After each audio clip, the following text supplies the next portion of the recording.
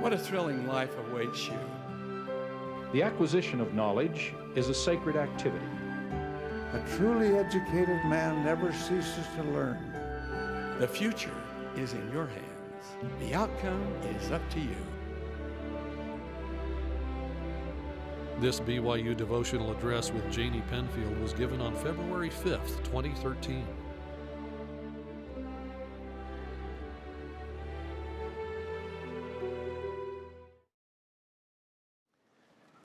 Good morning, brothers and sisters, and welcome to our devotional. Today we will have the opportunity of hearing from Sister Janie Penfield, an Associate Athletic Director and BYU's Athletics Senior Woman Administrator. We extend a special welcome to her family and friends who have joined us today. Janie Penfield is in her 9th year as an Associate Athletic Director and the Senior Women's Administrator of BYU Athletics. She currently serves as the administrator to 8 of BYU's 21 NCAA teams and oversees the Spirit Squad as well as other internal operations. Sister Penfield earned her bachelor's degree in 1998 in English from Colorado State University, where she was a 4-year starter on the women's volleyball team. Following graduation, she competed as a professional volleyball player in Finland and coached volleyball at her alma mater. She coached Division I volleyball at Boise State from 1999 to 2001 prior to coming to BYU to receive her MBA in 2003. From 2006 to 2010, she served on the NCAA Division I Women's Volleyball Committee. As BYU's Senior Woman Administrator, she serves as a representative to the NCAA and is the member of the West Coast Conference Executive Council and the Administrative and Operations Cabinet. From 2003 to 2004, she served as assistant to BYU's Women's Athletic Director. Sister Penfield is a native of Thousand Oaks, California. She is one of 7 children and an aunt to 13 nieces and nephews. She enjoys the ocean, Nordic skiing, sewing, and reading. And now we'll have the privilege of hearing from Sister Janie Penfield.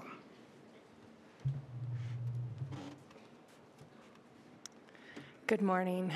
I'm humbled to be with you today. I'm grateful for family, friends, and colleagues who are in the audience and watching at home to support me. I have prayed diligently over the past months that something I say today will benefit each of us, and I do that now as well. I'm an adventure seeker, especially in the outdoors. I love to hike, bike, swim, and ski. Through my many adventures, I have learned that each one must be planned with clear purposes or objectives to summit a peak, complete a course, or enjoy the views. I have found that planning with purpose is the best way to ensure that each adventure is successful. For example, I love to Nordic ski. As with all skiing, there is a trail map that allows you to chart a successful course through the woods and terrain. My favorite place to ski is at Sundance's Nordic Center, which you're looking at. The trails lead you through evergreen and aspen trees, including views of Mount Timpanogos and frozen Stewart Falls. There are several trails to choose from. Some are out of the way and are less traveled than others. All are surrounded by ungroomed or wooded ground with unknown obstacles beneath the meringue-like layer of snow. Leaving the trail could be troublesome or even perilous. Each ski trek begins with the question, where to? Followed with, which route? Each trail takes us to a different spot with different options for adventure and scenery, a steep climb, a flat meadow, or an incredible view. Before we begin to ski, we must determine the purpose of our trek so we know which trails to take. Then we must ski on course, or we will not reach our destination. We are all here on earth as a type of adventure. We left our Heavenly Father to obtain bodies, to be tested, to make covenants, to gain knowledge and experience, and to hopefully return to live with Him. But we do not always remember this purpose. Many who do not have the gospel have forgotten it because of the veil. We often get weighed down by the monotony of school, church, family, and work, and forget about our aspirations that our Heavenly Father wants us to have. We even get distracted, waylaid by good things. Elder Dallin H. Oakes taught us that as we consider various choices, we should remember that it is not enough that something is good. Other choices are better, and still others are best. Even though a particular choice is more costly, its far greater value may make it the best choice of all. He goes on to say that we have to forego some good things in order to choose others that are better or best, because they develop faith in the Lord Jesus Christ and strengthen our families. There are many good things that we can do, but we must stay true to our purpose and live the life of a disciple.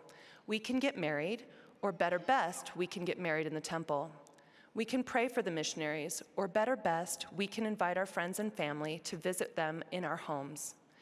Individually, we may become discouraged because of the distance between us and the mortal life we've aspired to.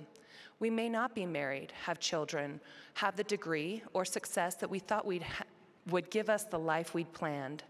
Fame, fortune, fashion, and fun will play a part in our eventual destination, but we have the power to control what role, if any, they play in keeping us on or taking us off the path of discipleship. The collection of choices will determine our final destination. President Thomas S. Monson said, "Eternal life in the kingdom of our Father is our goal.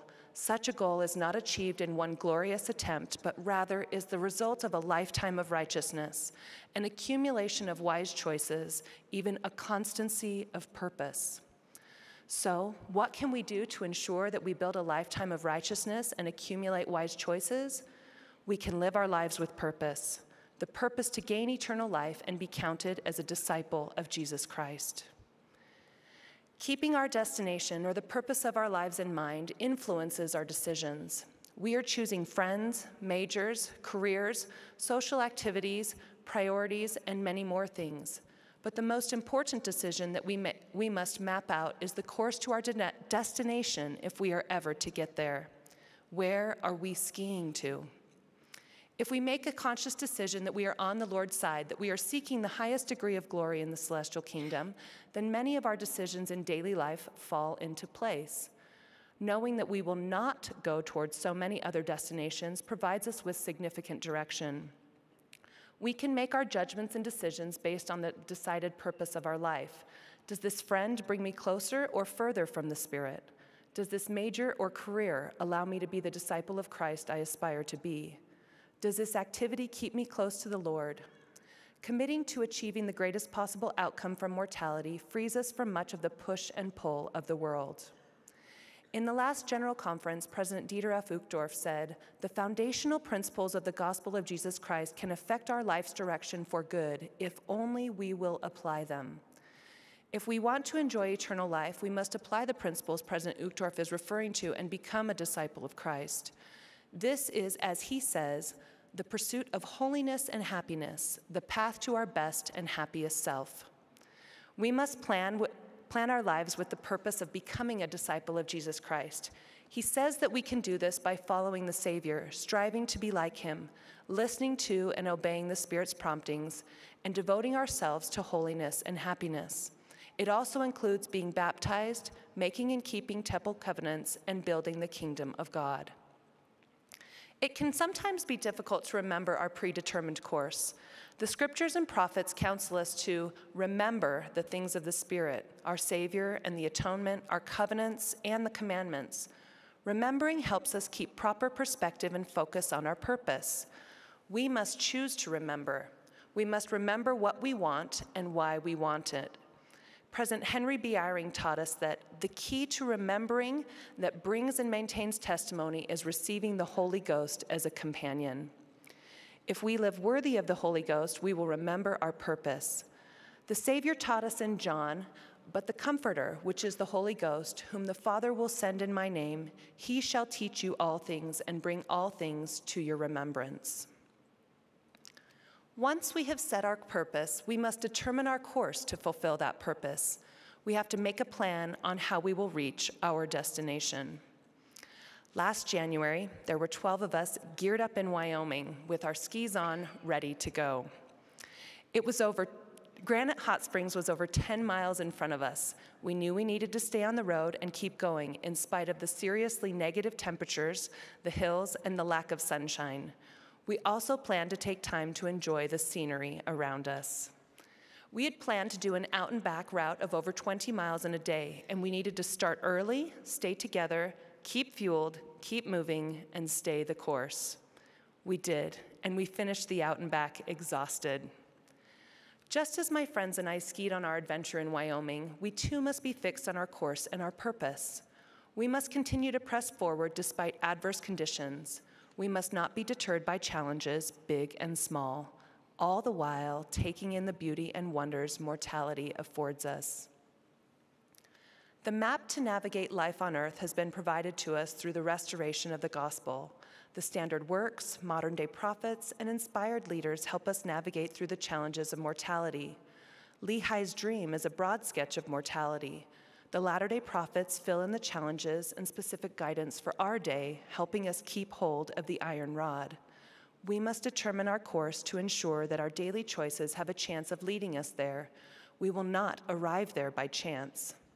In Doctrine and Covenants we read, "For straight is the gate and narrow the way that leadeth unto the exaltation and continuation of the lives." We need to be on the path when we reach the gate. With the goal of eternal life, we can know where we can look for direction to stay on the narrow way and to find the straight gate. The scriptures and the teachings of the prophets have provided us with the course for our life here on earth.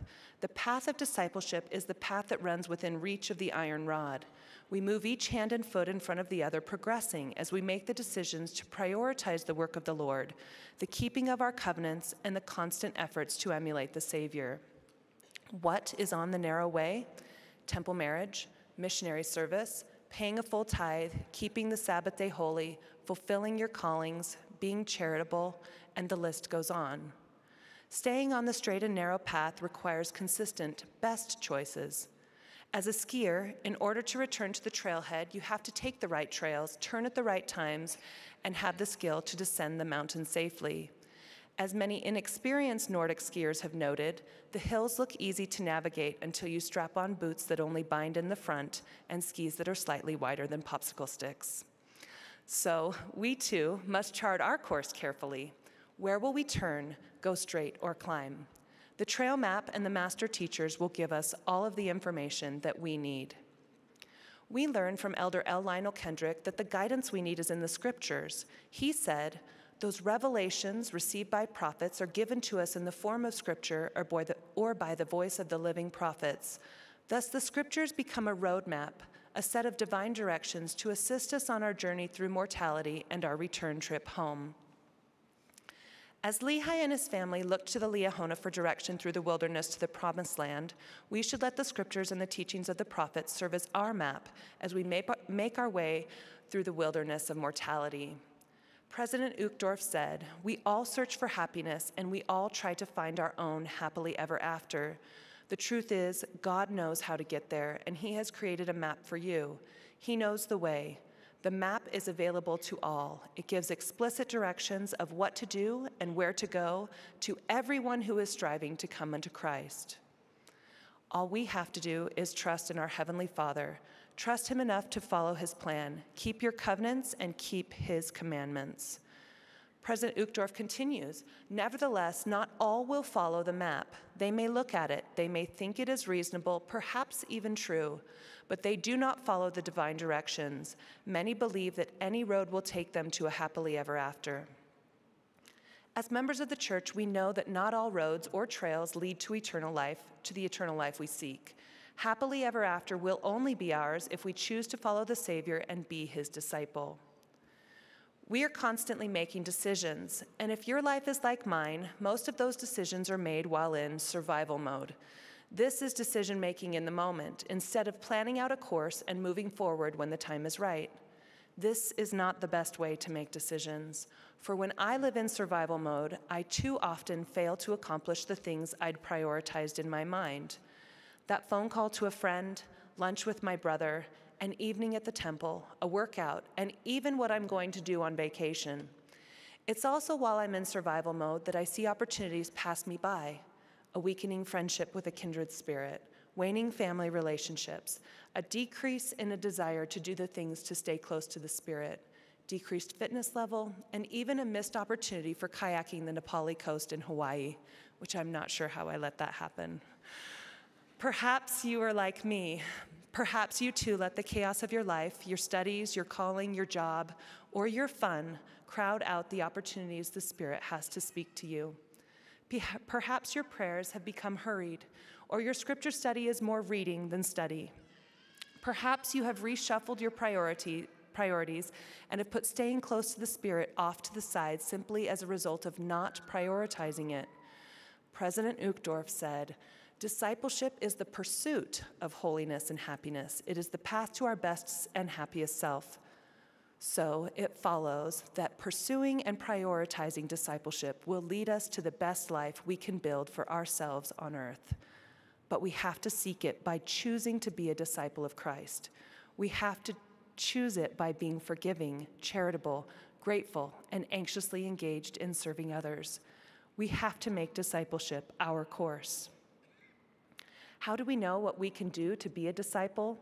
How do we know what we can do to fulfill our purpose on earth and build the kingdom of God? We have to ask Him through prayer. The scriptures have taught us that the Lord will give us answers to our prayers. "Behold, I will tell you in your mind and in your heart by the Holy Ghost, which shall come upon you and which shall dwell in your heart." We will hear by the whisperings of the Spirit what we can do to be more like Christ. We will be quietly drawn to opportunities that will allow us to serve on His behalf. We will find ourselves using our talents to build the kingdom of God if we follow the guidance in our heart. In October General Conference, Elder Craig C. Christensen taught us that through the gift of the Holy Ghost, we receive added capacity and spiritual gifts, increased revelation and protection, steady guidance and direction, and the promised blessings and sanctification and exaltation in the celestial kingdom. All of these blessings are given as a result of our personal desire to receive them and come as we align our lives with the will of God and seek His constant direction. Wow. When Alma gives his counsel to his son, Helaman, he too tells him to stay aligned with our Heavenly Father and seek His guidance. He says, "O remember, my son, and learn wisdom in thy youth. Yea, learn in thy youth to keep the commandments of God." What great counsel from both Elder Christensen and Alma. Alma continues to call on Helaman to counsel with the Lord in all thy doings, and He will direct thee for good. We know how to get the direction of the Spirit. We now have to do it. How can we allocate our time, talents, and resources to align with our purpose and stay on course? We can sometimes do it through goals. I have a lot of goals that aren't New Year's type of goals. I have the goal of being married in the temple and having and raising children in the gospel and witnessing them serve missions and raise a righteous posterity. I have the goal of serving a mission myself. I have the goal of being worthy of eternal life with my Father in heaven, with my family. I have the goal of making my earthly and my heavenly parents proud because I have heeded their counsel and made the gospel of Jesus Christ an integral part of my life. I have the goal of being happy here on earth and in the eternities. Your goals may be similar to mine. These are our individual course markings. They are the significant choices in our lives that allow us to recognize that we are in alignment with our Father in heaven. He has given us the personal guidance and direction we need to accomplish our goals. The companionship of the Holy Ghost provides us with unlimited personal revelation, direction, comfort, strength, and guidance from God. Humility and faith in the Lord Jesus Christ are essential to being worthy of personal revelation and answers to our prayers. All answers do not come when we ask for them. They often come as Alma describes our faith is growing over time as we ponder, study, and seek direction from the Lord.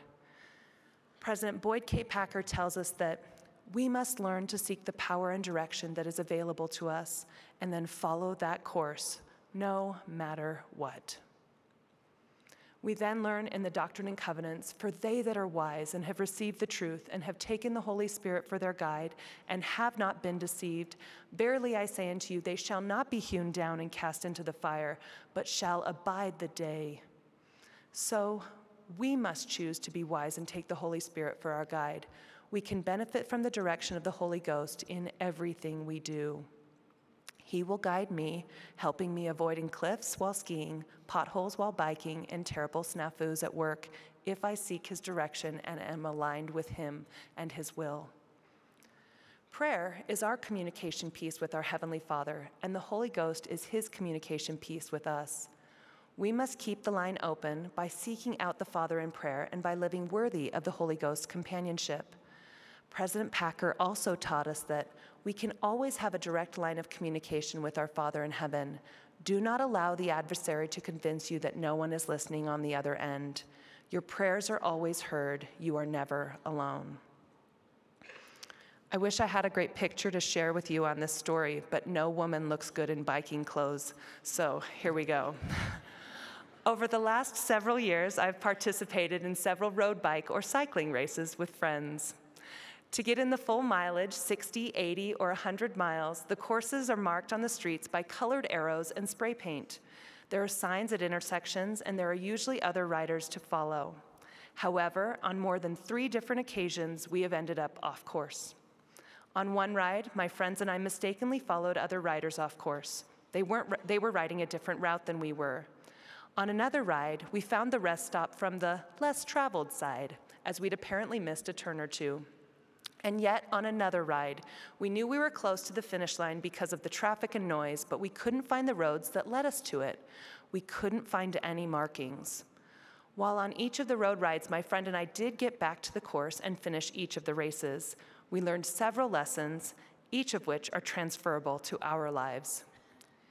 If we reach our intended destination, we must pay attention to the big and small course markings.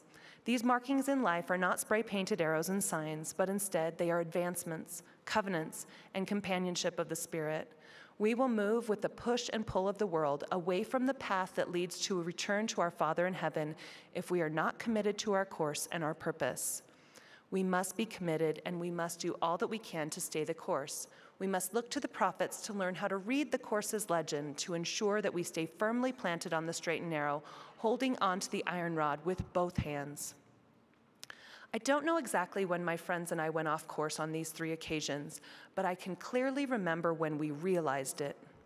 Our surroundings weren't familiar or expected. We didn't have the biking companions we'd had before, and when we looked for course markings, we could not find them. There are too many things that could have distracted us and allowed us to get off course, even when we were within blocks of the finish line. What distracted us is far less important than how it happened. It happened so subtly that we didn't notice until we'd been off course, not right next to it or parallel to it, but off. So it is with the straight and narrow path. At one point in our lives, we have 2 feet firmly planted on it. With a change of roommates or friends, a new girl or boyfriend, a new city, schedule, or even jobs, we can slowly start moving to its edge until we realize that we are now doing things we'd never imagined doing. We haven't prayed for days or weeks. We pass on spiritual things. Our scriptures are covered in layers of dust, or so many other things that indicate we haven't been feeding our testimony the nourishment it needs. Most of the time, we cannot pinpoint what changed in our lives, but we know our testimony isn't as firm as it once was. Maybe we can't even remember why we keep the commandments. But there are many things that we can do to ensure that we stay on course, on the straight and narrow path. Unlike my road riding friends and I have done, we can keep a lookout for the course markings or warning signs. The prophets and the scriptures give us significant counsel on how to stay on course and live our lives with the right purpose. Elder Quentin L. Cook taught that immersion in the scriptures is essential for spiritual nourishment. We need to make sure that we are constantly feeding ourselves spiritually from the scriptures. Do you immerse yourself in the scriptures? Alma and Mother Teresa remind us of the power of small acts in our lives, such as prayer, scripture study, and charity. She said, "Be faithful in small things, because it is in them that your strength lies." And Alma taught us that by small and simple things are great things brought to pass, and small means in many instances doth confound the wise. And by very small means the Lord doth confound the wise, and bringeth about the salvation of many souls. There are no small things, because combined they are our strength, and they will bring about our salvation. There are a few other seemingly small things that will have a great impact on our ability to stay true to our purpose. One of these seemingly small things is our friends. Who do we choose to associate with? Who do we choose to date, marry, seek advice from, and counsel with? Who do we play and study with? President Thomas S. Monson said, "Choose your friends with caution." We must cautiously choose who we allow to have such a great impact on our lives. We do many small things with friends. Brother Scott Robley on the Mormon Channel said that true friends treat you like a campsite. They leave you better than they found you. We all have companions in our time on earth. They may be siblings, friends, spouses, missionary companions, and even strangers who observe us or briefly interact with us. Are you the true friend you should be to those you're with, and are they the friend they should be for you? Do your friends make it easier for you to live the gospel or not? Do they help you draw closer to the Spirit, even in small degrees? Do they leave you better than they found you, and you them? To stay on course, we will not have the strength to keep our covenants or the commandments if we do not bolster and feed our faith. Maintaining our testimony and staying on course will require righteousness and regular repentance. It will require great faith. We must be spiritually strong. We must live worthy of the Holy Ghost's companionship. Elder Todd D. Christofferson said, "Faith comes by the witness of the Holy Spirit to our souls, spirit to spirit, as we hear or read the Word of God, and faith matures as we continue to feast upon the Word."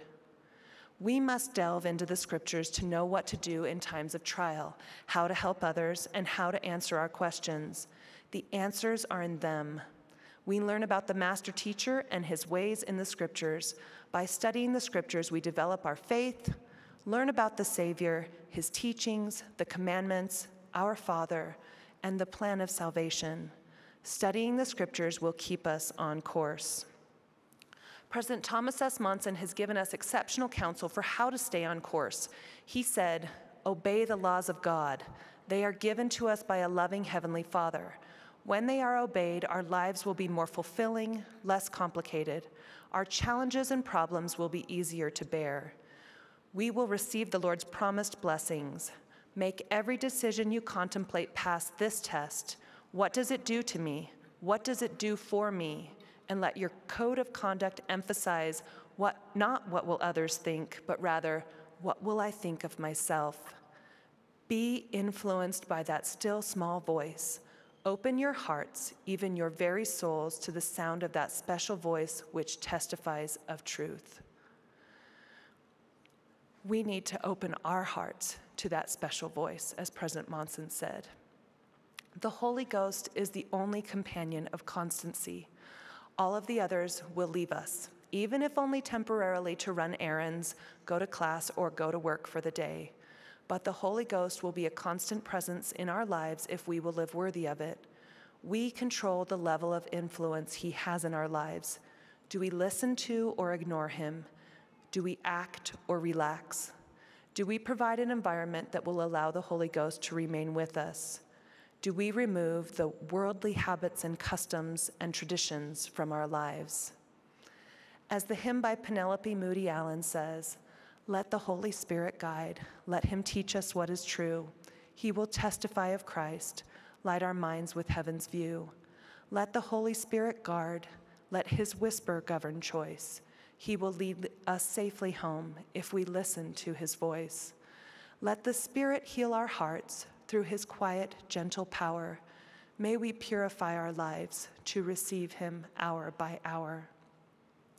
While the challenges of each day do not fade with each sunset, I know that if we can do as the prophets have counseled us, that we will be able to continue moving forward on the straight and narrow path.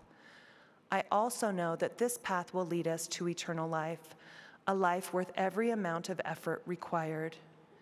If we will firmly establish the purpose of our life and stay the course that leads to it, we will live in the house he has prepared for us among the mansions of our Father. Let Heavenly Father guide and direct us. Live your life with purpose. I know the gospel of Jesus Christ is true. I know that he is our Savior. I know Thomas S. Monson is a prophet of God. And I know our Father in heaven loves us and leads us through the Holy Ghost. Of this I testify in the name of Jesus Christ. Amen.